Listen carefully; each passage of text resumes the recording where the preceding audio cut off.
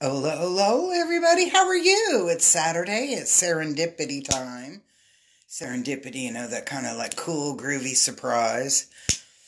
I actually have a little bit of time between clients. Yes, I'm here on Saturdays. I work Thursdays, Fridays, and Saturdays. Those are my major days. And then sometimes I throw in a Tuesday, so that I can, if I get in folks that maybe aren't. Oh, my grandson's texting me. I text my grandson and he never texts me back, and I'm like, dude. So I text him and I said, is this, and his name is Adarius. Okay. I was like, so is this Adarius's phone or what? And he goes, yo, Grandma, I'm sorry, I've been real busy. So I'm kind of like, okay, I get it. He's working. I'm proud of him on that. I think he's kind of emancipating. So I always like to send that boy a lot of covering. He doesn't he probably does, because he's like me. But anyway, so it's Saturday, it's a serendipity time.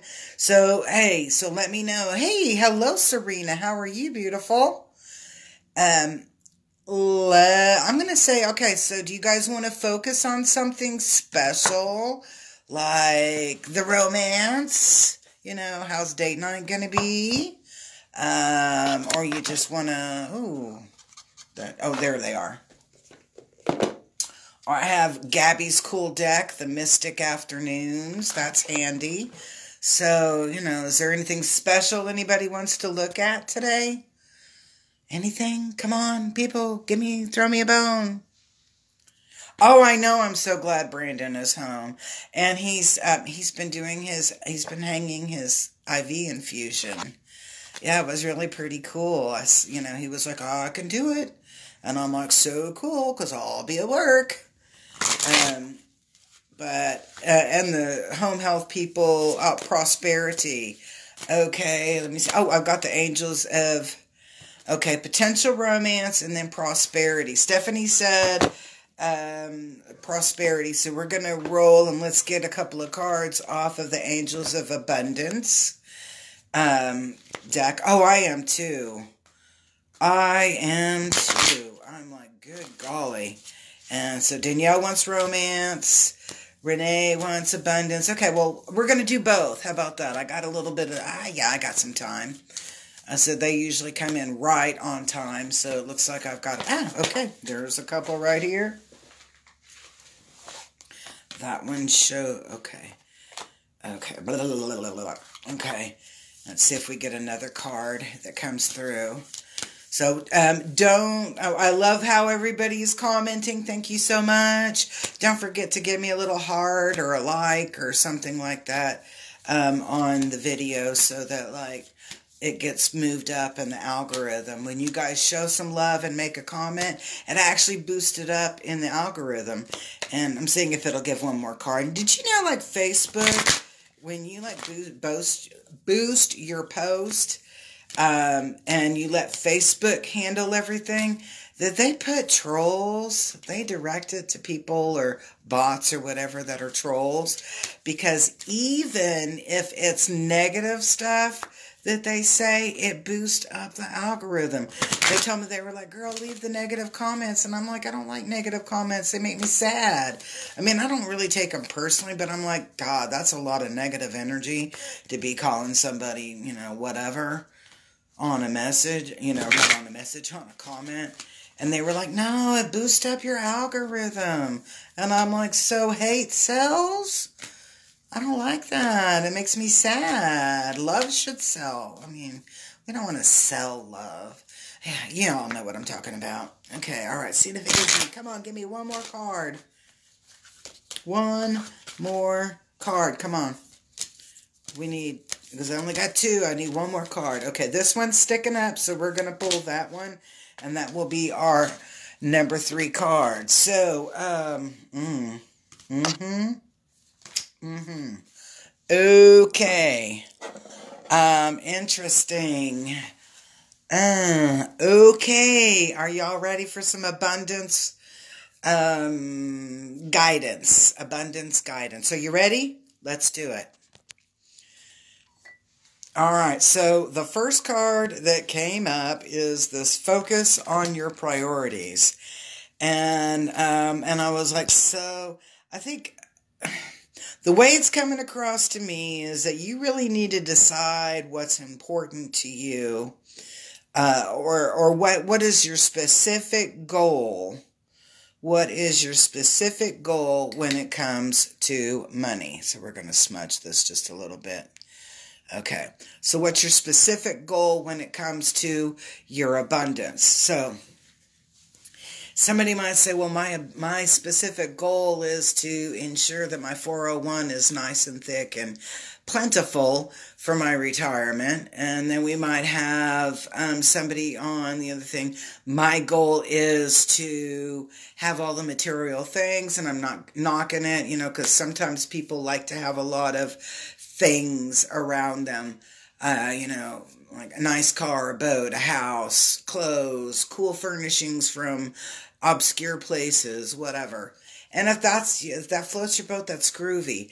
But the message I'm getting is that we've been taking, especially when it comes to our finances, that we've been taking it and spreading it out, and nothing is getting nurtured and nothing is getting nourished. So the energy on this is saying you need to get rid of the minutia. You need to get rid of the little frivolous trivial, and that's the way it comes across.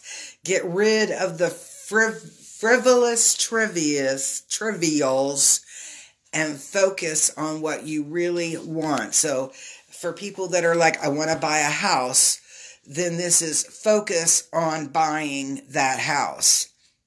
And that means that you're going to also have to start creating what that house looks like, or the vibration of that house that you're expecting. Focus on what you are wanting to achieve financially. Now, that's, so this is like, we're all over the place. You're thinking, oh yeah, I want to buy a house, but you're not being specific. I want to do, I want all my credit cards paid off, but you still keep charging on your credit cards. This is about putting focus to that specific end result and being very precise on what you're looking for. All right. Now, this card makes me laugh because I have been preaching this mantra forever. Okay. Everybody has to have a side hustle. Okay. What is your side hustle? And some of you are looking at me and you're going, girl, let me just tell you, I only want to work my 9 to 5 and go the AF home, okay? I don't want to deal with a side hustle. All I want to do is go do my job and go home. And I'm like, okay, I get it. But guess what? You're going to be stuck doing that 9 to 5 every day for the rest of your adulting life unless you bring in a side hustle of sorts that is going to bring you joy, be an expression of who you are, and get you, and that's what helps you get to that place of abundance and manifestation. All right, I'm gonna tell you, this is what I'm seeing. Okay, one time I was working with this guy and he told me that he had done some DMT, and I'm like, cool, share your experience with me. Cause DMT is about a 5 to 15 minute trip. So I'm kind of like, not worth my time. And I don't like getting sick, so anything that makes me sick, I probably won't do. DMT did not make me sick, but, it's only like a 5 to 15 minute trip. And so he's telling me about his trip. And he says that he gets, the door opens up and he is looking and it looks like a factory kind of thing. And in this factory or manufacturing or creation zone, whatever, everybody's doing a task. And they're and he's like, and they're just like doing the task. And I'm like, robotic is what I'm picking up. And, and I go, well, how did the people look? And he's like, well, I guess they're happy. It's like nobody looked mad, but, and I go, were people smiling? And he goes, no, not really. They were just doing their job, and it just looked so peaceful, and everybody was working at the same time, so it looked kind of harmonious. And I'm like thinking in my head, what? Looks are deceiving. So if you're going to work every day and you're doing the 9 to 5 and you're kind of doing the same thing every day and you don't have a smile on your face, you're going to be stuck in that hell for your adulting life. Okay? You're going to be stuck in that robotic position. So what's your freaking side hustle? What's your moonlighting? And, and I'm kind of giggling over here, and I'm like, if you like to bartend, moonlight as a bartender.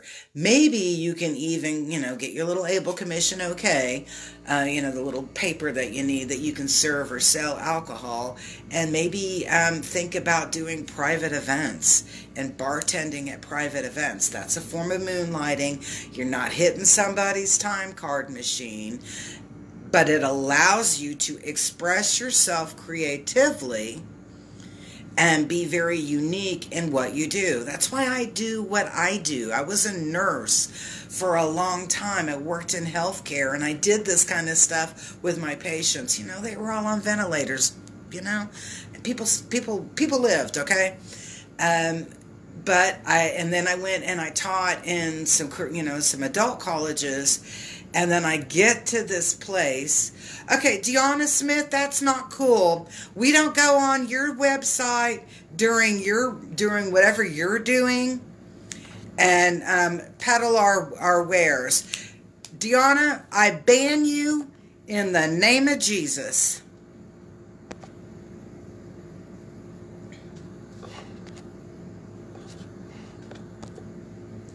Okay, you're not allowed to be here. Block. Done. Okay, that's uncool to do. That is very uncool to do. I don't do that to other people, and I will not allow that to happen on my site. And I don't allow these people to be bugging you either. I'm sorry. Peace and love to you guys. I don't like it when people go on people's websites like that. Okay, so anyway, so going back to this moonlighting, it's your side hustle, it's your gig, it's what you're doing to get to a place that you really want to be with the least amount, and I'm going to use the word resistance and resentment, because when we're very robotic in what we do, we're going to start developing some resentment, and that resentment will turn into what I call dis-ease. Okay, so I like this last card, and I know some of you are like, she's talking about God, and I'm like, okay, God is creator, is whatever you want to call God is groovy. God, to me, is Elohim. It's the many faces. I see them in 1,000 different ways and places. Connect in with your source. What is your creator? What is your light? What is your place of safety, of spiritual safety? It's saying connect in with that. Often we don't think about the fact that we can ask for that guidance. Show me the light. That's my favorite thing to say is, show me the light, show me the way, show me what I need to know so that I can be the best person possible for me and for the people around me and for people like you. You may only know me on the internet, but I want to be the best, most authentic that I can be. And so I talk to the big, the kahuna up there above, and I'm always asking for light and guidance.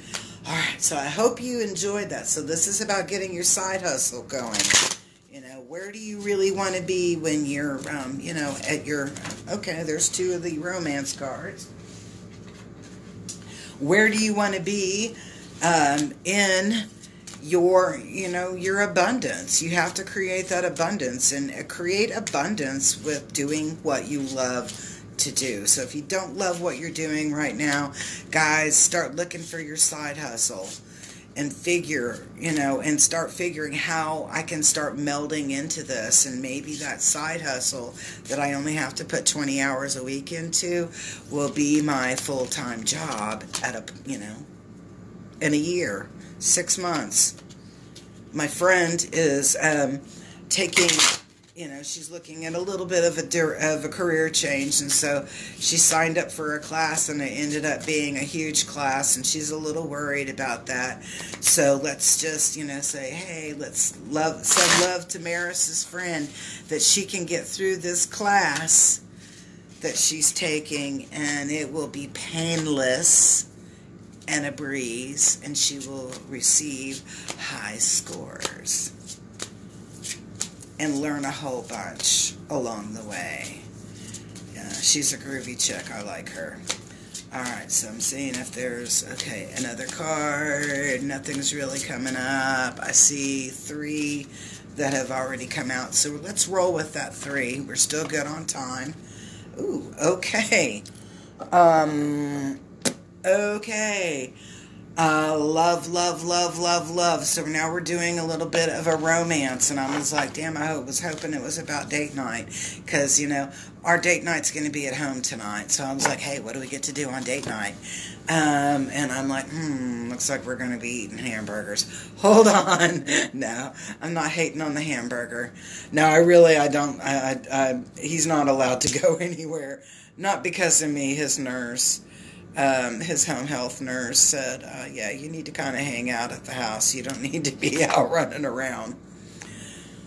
I am a groovy chick. You are so cool. You are so cool. Okay, whoops, here we go. So here's a little smudgy smudge. Okay, come on, get smoking for me. Let's do a little smudge before the love reading. You can never smudge too much. I don't give a shish what people say. That's too much smoke. And I'm like, oh, y'all need that. I was like, oh, by the way, the lady that complained about my smudging every day, she moved out of the building. Guess who's going to smudge every day? Wow! I love it. So here we go, beautifuls. And so that I speak truths, and that when I touch those cards, that they give truth and insight. So, all right, are y'all ready to see this love card? Are you ready? Because I'm ready. Okay, so here's the love card.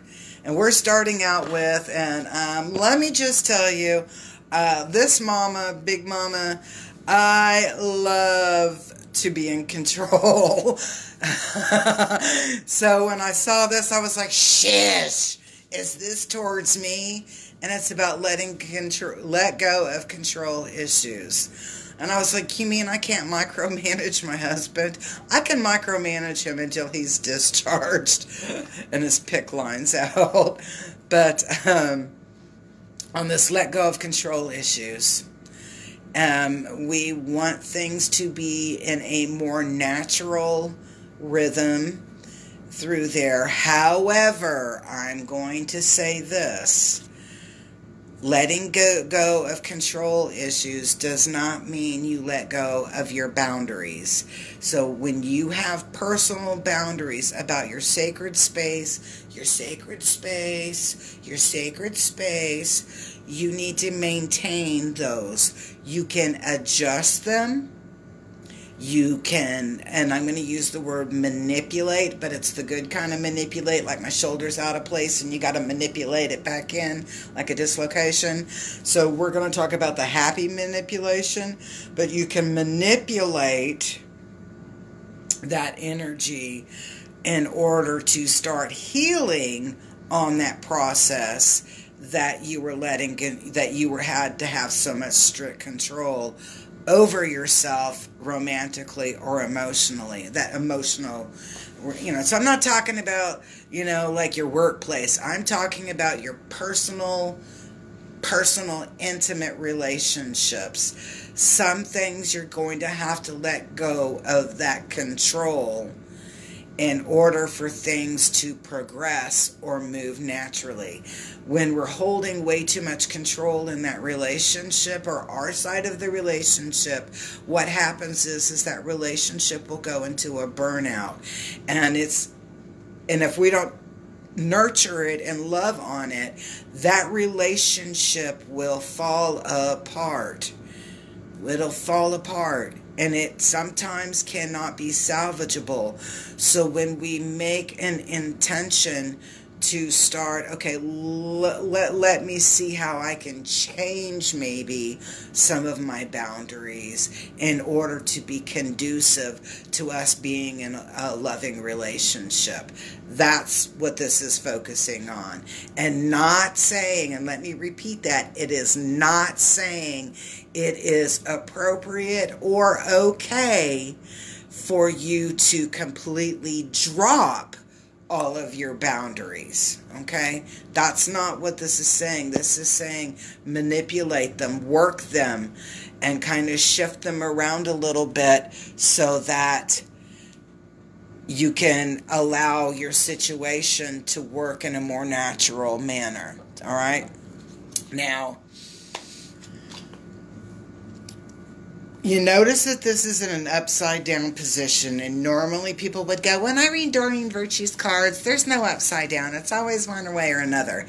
And what I'm getting through here when I'm looking at this, because this is talking about pay attention to the red signs.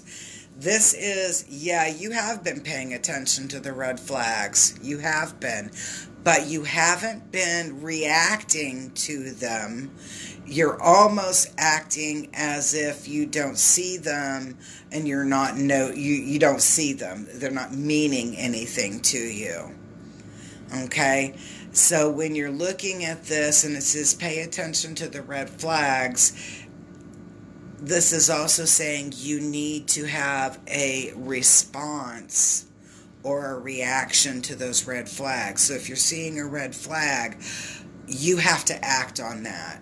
You either address it and go, hey, what's this? Or, show me this or clarify this for me. Can you tell me why you have a box of condoms and some thong underwear in your car, babe? It didn't happen to me on this marriage, but, it's that kind of thing. If you're seeing red flags, it is time for you to start to acknowledge that they exist. When I was married to my first husband, my kid's dad, and I'll just tell you, everybody knows when they meet me, I'm like, oh, he's a philanderer. He has so many affairs, it wasn't funny. In fact, I ended up when I was in that marriage, I took that so energetically hard that I ended up at age 25 with a radical hysterectomy. And so when you see these red flags, you need to react to it. And if that means that you found a box of condoms in his car, or what would chicks do? Well, I don't know. I've never cheated like that, so I don't know how. I'm like, how would I Or, there's some guy that keeps texting your woman, whatever it is, whatever the situation is. Start paying attention to that, but it's time for you to respond. It's time for you to ask questions, and, and if this has been the 100th time that your lover, your person has been, your spouse, partner, whatever you want to call them, has been unfaithful to you, it is time for you to start acknowledging that and move on. Get out of that situation. And I'm going to make this one point here.